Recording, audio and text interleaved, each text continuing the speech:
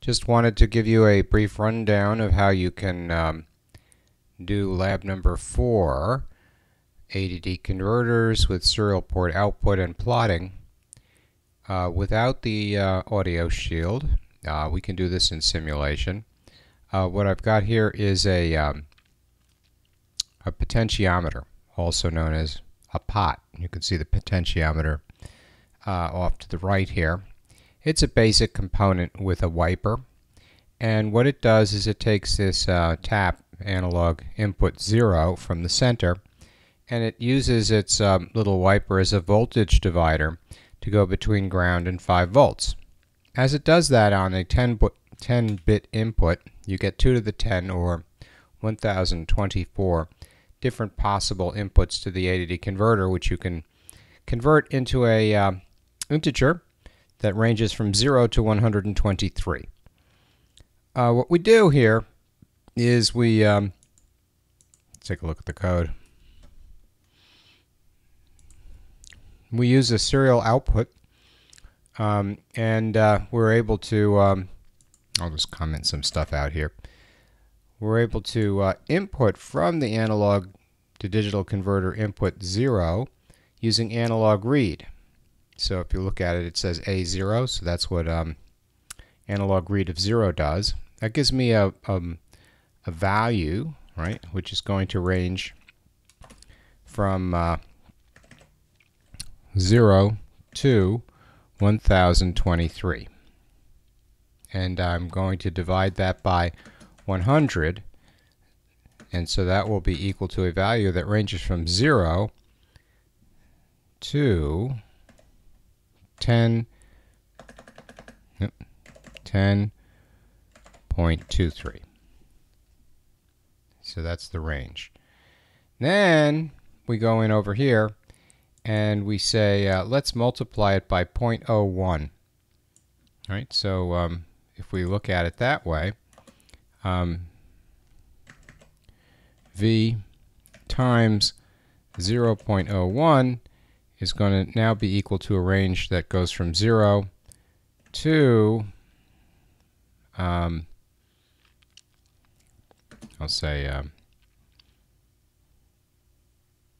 0.1023, or maybe we should say 0.1023 so we don't confuse it too much.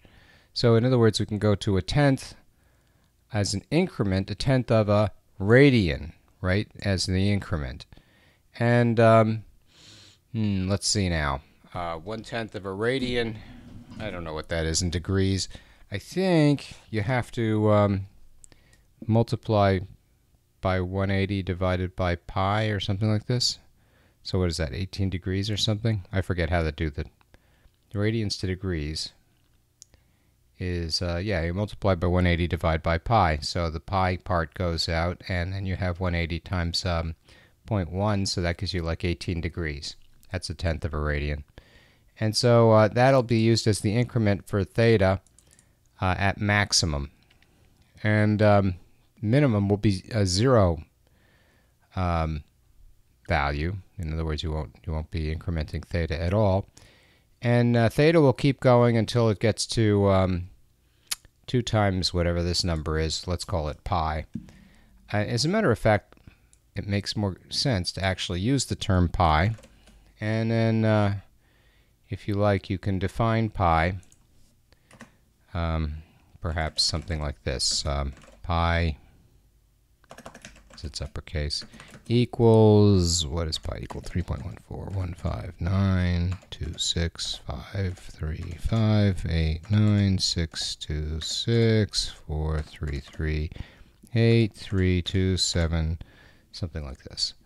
And so, and you need a semicolon. So now we've got pi in there, 2 times pi. In fact, we could even call this, since we're doing the computation all the time, let's call it pi 2, just so that we don't have to do the computation of multiplying by 2. So pi 2. There, saves us a little multiply. Then we take the sign, and probably want to throw in a delay in here if you're going to do this with real hardware. delay of 50 milliseconds. If you're not going to use real hardware, it kind of doesn't matter. And if you're going to use the serial plotter, you got to close it if you want to open up the serial monitor. So let's take a look and see what happens here. So we'll get the serial monitor open, and I think there should be a plotter in there. Oh yes, there's the plotter. You can open both in the simulator, but you can only open one of them in the real hardware because that causes what you call a serial port contention issue. So let's start the simulation. It seems to be working. Let's stop the simulation and move the hardware over. The hardware, it's in the way. I wonder if you can just take the whole thing and... wish you could take the whole thing and just shove it over. Oh, you can. Okay, let's do that. Stop it. There. Gotta hit escape to stop that. So now let's start the simulation. Open up the code. And, oh, this is still moving.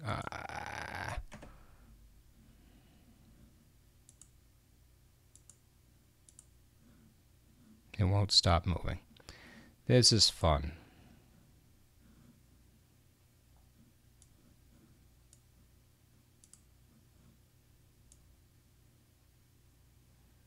All right, we're going to get this pot and we're going to move it over. I think I'll just shove it over here so it's not in the way of the code, even though that looks ugly.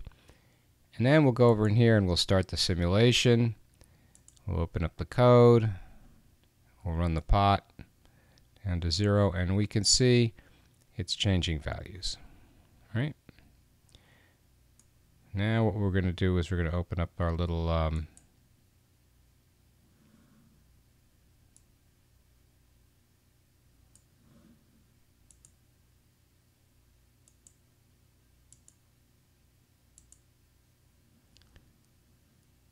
there comes the sine wave. And if you reduce the increment, you should change the... what you want to do with this. This is going too slow. Let's stop the simulation, and for the sake of simulation, get rid of this delay. There you go. Now let's run it again.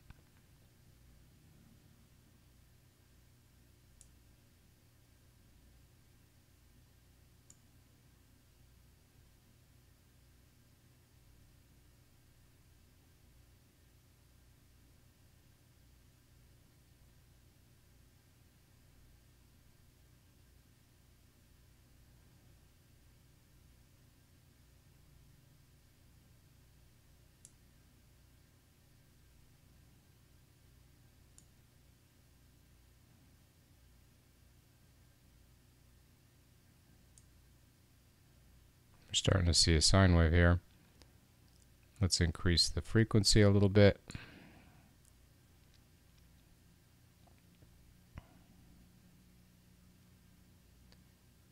And that looks like it's got a slightly shorter wavelength, which is just what I wanted. And now what we're going to do is we're going to stop the simulation, and we're going to square off the sine wave. We're going to say if d is less than 0, d equals -1, otherwise d equals +1, and now we can see, aha, that looks an awful lot like a square wave.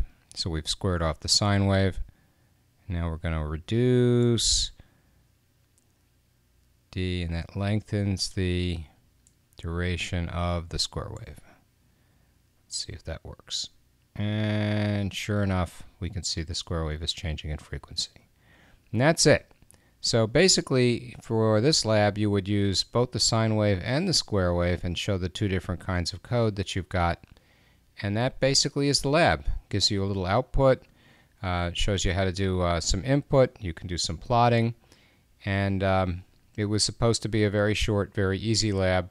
But interestingly enough, some people got really stuck with this one. So I was kind of glad we didn't ask too much of you during the lab session. And that's what we've got. So hope you like my little demo. Talk to you later. Bye.